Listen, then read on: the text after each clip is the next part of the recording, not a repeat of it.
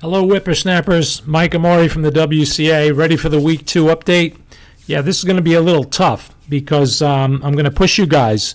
I'm going to repost a video or do a game over that I did a couple of years ago from the fried liver attack or the two knights defense that you're looking at now, because this opening has come up a lot in class as I'm looking at your games and the tournaments that I visit. This move here, knight g5, gets a lot of the beginners confused, or the like players in reserve section, because you see white breaking a rule. You know, you're taught don't move the same minor piece twice in the opening, get all your pieces out. You know, if we go back, you see that white still has the bishop up here on c1 to get out and the knight here on b8. Sorry, didn't want to get that out right away. There we go. So you go like, well, what's the deal with this move knight g5? Well, whenever a strong player does that to you, they have a good reason, because that's the second half of the rule. The rule says don't move the same piece twice in the opening, but what's the second part? Unless you have a good reason. And here, white definitely has a good reason because they're attacking the f7 pawn. What a lot of kids do, they'll just move something out of the way, that pawn will get captured, you get forked, and blah, blah, blah. It's just usually not so good. As you get better, you learn the move d5, which kind of saves the day for the moment, but there's still a couple of traps that you have to be aware of. If white takes the pawn, and they usually do, a lot of you, the first time you see the fried liver attack, well, that actually comes after this move. If you take the pawn back right away with the knight, you get hit with the move knight takes f7, which looks like a complete blunder because white's giving up a knight for a pawn. But the problem is, after you take, and you really have to take here because you are forked. You guys see how the queen and the rook are being attacked by that knight. When you take back, you get now attacked with queen f3 check, which is a double attack. She's attacking the knight and she's attacking the king. The only way that you can protect both or get out of check and save the knight is you have to play this move king e6. And I really recommend that you don't play this unless you put a lot of time into studying how to defend this. You're up a piece with black, but white is going to be castling very soon. They're going to play moves like knight c3, attacking this pin knight again. They're going to play moves like d4, which open up the center with your king here. So if you're not used to this, you could really get crushed. Okay, oh please, and whatever you do, don't, after you get checked, don't play king g8, because then you get mated. And this happened to a couple of us recently.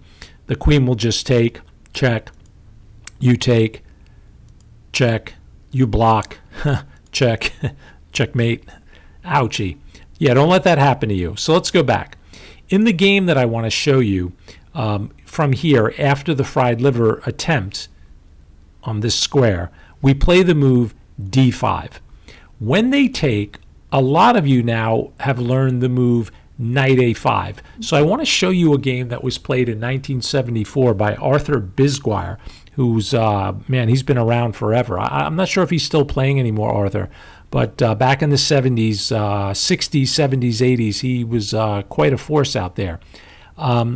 This strange-looking move, knight a5, putting the knight on the side of the board, but, you know, you kind of have the right to be playing strange moves because white started it. You know, it's like fighting with your little brother. Well, he started it. Well, white did when they played this move knight g5. They hopped to our side of the board before they developed their pieces, and they're trying to get at our king. So we shut out the bishop, they take the pawn, and we play this cool move knight a5. It attacks the bishop. We're trying to give white a problem here, and the most common move is for the bishop to check our king. And here, as black, you have to be willing to give up a pawn. So you block the bishop with c6, and white usually takes, and now we don't want to take with the knight. We want to take with the b pawn to gain a tempo, to make the white bishop move away. In the game I'm going to show you, the bishop went to e2. Now this is a model game. I can't promise you that white is going to follow the same moves and you can memorize this game and win as black. That's not going to be the case. But what I want to share with you as we go through the game are some of the ideas that black is going to play. Okay, it's black's move in this position, all right? So I'm going to show you black's move, and it's going to be the move h6, which is very common in this position. We're going to kick that knight away that's in our territory. Once the knight moves away, we're going to have to think, is it worth giving up a pawn for this position? Well, a lot of players think it is. If you put this on most computers, really strong ones, they'll tell you the position is pretty equal, meaning there are chances for both sides. You have to know who you are in this position. I gave up a pawn. I gave up a pawn because I'm going to knock the white knight away, number one. Number two, my remaining bishops, you see these guys down here, should have no trouble coming into the game, including this bishop over here. My king should get castled pretty quickly. So if I can add up, and don't forget I have a B file here if I need it. So if you add up the fact that your remaining pieces are going to get out quickly, you're going to chase white's best piece, that knight on G5 is getting kicked, your king is going to be secure. When you add all that up, it's kind of worth going for this. So if you ever got this position in a real game, enjoy yourself. It can be a lot of fun. All right, so the knight goes back to F3, and here, which is another theme, the knight gets kicked again with this move E4. So try to remember those ideas. See the bishop on E2? You kick the knight once, it retreats to F3, you kick it again. Now, white's a fighter. White doesn't want to just let you kick them all over the place, so they came right into your territory. Okay, pause the video. What would you do in this position? Okay, I hope you guys found the move bishop to D6, which is wonderful here. You develop a piece, you win a tempo. Do you know what that means? Time. You're winning time. White wants to develop his pieces, but in this position he can't because his knight's hanging here on E5. So he tries a move F4. The more common move is to play D4 in this position, but in the game I'm showing you, white played F4. Now, F4 allows the en passant rule. Pawn takes pawn on F3. If you don't know the en passant rule, make sure you check with me in class, but I'm pretty sure all of you birds do. Now, the knight moves again because it's hanging here, so it moves again. Now, if you do the math, you are still down a pawn as black, but a couple of things have changed. Let me put a highlight on for you. Black managed to get the white F pawn out of the way. Now, white might argue that that was good for them because after they castle, they're going to have a nice file for their rook. But the lines that I'm showing you, they kind of go in and out. So just because you have arrows on the board, you don't know who's going to use them. You know, for example, if I can get a bishop to C5 someday, that's going to be looking right into white's territory. Okay? So keep an eye on that. It's really a very double-edged game. Black to play. Don't get fancy. Black castles, secures his king. White put a pawn in the middle, freeing the dark squared bishop, and I love black's next move. If you study this position carefully, you'll see that there's only one center pawn left, and it's this guy right here on D4.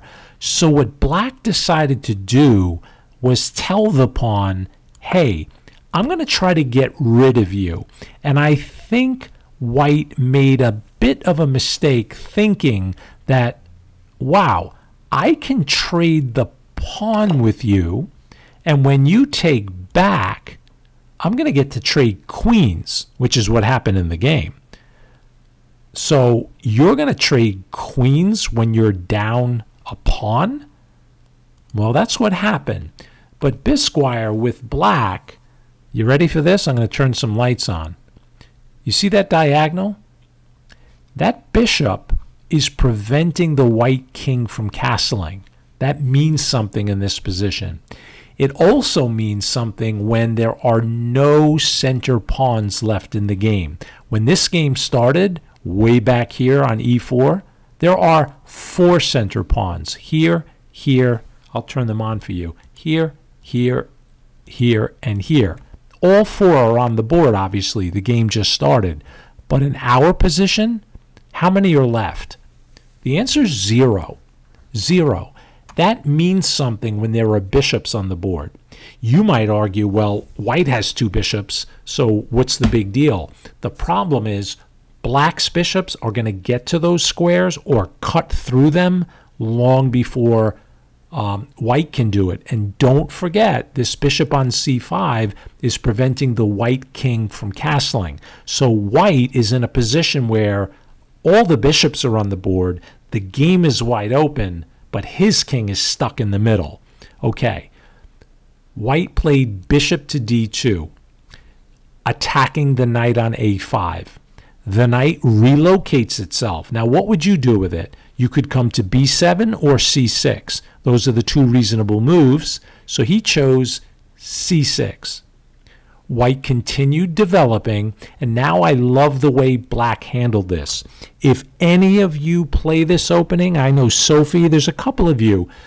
It doesn't matter if you play this exact opening, but if you get a position like this where there are no pawns in the middle of the board, you need to make sure your pieces are active. Use the squares that are open. Knight g4. The idea, hey, why not come into this f2 square? I can annoy white here. Knight e4, attacking the bishop and covering the f2 square. You guys see what's going on here? Black retreats the bishop. Not interested in trading for that knight, so that's why he didn't protect his bishop. Because here, look at those squares. You see how weak they are? Compare the 2 dark squared bishops. Black's bishop is controlling all of these squares, where this bishop here only has his eye on one of them. He can come out this way, but there's not a whole lot happening out here, is there? If he tries to come this way, not so sure it's going to be that great for him. So if I had to buy one of those 2 bishops, I would pay more money for this guy. Do you agree? All right. Remember when we kicked black's knight away? I'm sorry, white's knight away? When it was on our side of the board, we said, hey, I'm going to get rid of you. That was back here. Remember we said pawn h6? We got rid of that knight? Well, in our position now on the board, white tried the same thing. Except there's a big difference. The black knight does not have to retreat into his own territory. It jumped in. And this knight just could not be tolerated. It's attacking a pawn on g2. It's attacking a pawn on c2. So if you're white, what do you do about that? Well, you snap it off. Problem, though, is now black is the only one with a dark squared bishop. White gave up their dark square bishop, giving black the 2 bishops in a wide open game.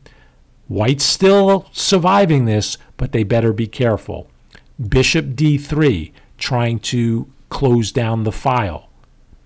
Black's turn, brings his rook into the game and attacks this b pawn. Why? He wants the pawn to move, which is what happened. He moved the pawn to protect it, but by doing so, do you see how it opened up these dark squares? Let me go back. See? Let's put the pawn back. When you move the pawn, the squares to its left and right weaken. Let's see if that means anything a little bit later. Well, knight b4, another jump with the knight, attacking this bishop twice. You can see that the knight can come in here, and this rook on d8 is attacking the bishop. So white doesn't want to lose it, so he decides to move his king. There goes his castling right. He attacks our beautiful bishop. What do we do with that thing? Let the king take it? Absolutely not. What would you do with the bishop? Pause your video. Think about it. Bishop to b6. He kept it on the same square as before, and the bishop is doing the same amount of work. Rook h to d1. The rooks are trying to get into the battle and challenge these rooks down here. Black wants to connect their rooks, so he played bishop to b7 so these guys can keep an eye on each other. Knight went back to f2, keeping an eye on their bishop, and another knight jump. And this is no ordinary knight jump. Do you see where that knight could go? Remember that weak square I told you about? Yeah, if I check you here, I'm going to pick up one of your rooks. You guys see that? And that's all because we got this white pawn to move. This is such a beautiful game, like a model game of how to play this opening. Rook goes to e1 to avoid that. And then the knight decides, well, I could check, but instead I'm going to jump right into the middle of the position and go after this pawn over here. Now, my friends, if this pawn gets captured for free, you lose more than just the pawn. This knight over here would lose its protection. Oops, I don't want that to move, sorry. It would lose its protection other than the king. And don't forget that there's this very powerful bishop pointing right at it. So I don't think white wanted to give up that pawn. So what does he do about it? He protects it with his rook, turning his rook into a babysitter. Now the tactics start. Rook e8. Why would a grandmaster do that? Well, the rook lines up with the king. You guys see what's going on with these moves? And again, I'll remind you, there are no center pawns. This is just wide open chess. When the game's wide open, me personally, I'm glad I have the bishops. The king went to d2 to escape that. And what does the knight do? Back to d5. Why back to d5? Look at our bishop over here. I'll turn the light on. It's attacking a knight that's not protected. Let's go back to king d2. Do you see why white wants to move the knight? Black, rather, gets it out of the way. And we have to be really, really careful. Knight goes to d1. He decides to give up the rook. He can't take it at this point because moving the knight to other places, a whole bunch of bad things can happen. So he wins the exchange. That's a rook for a minor piece. The knight takes back, and black is not done yet. Black, just because they have a rook, doesn't mean that they're winning the game. Don't forget, you were down a pawn. Knight f4, coming after the bishop. g3. Why does he take the bishop? Well, you don't want to really take with your king and have him wide open on this file. I don't think that would work out too well. So he decides to take with the pawn.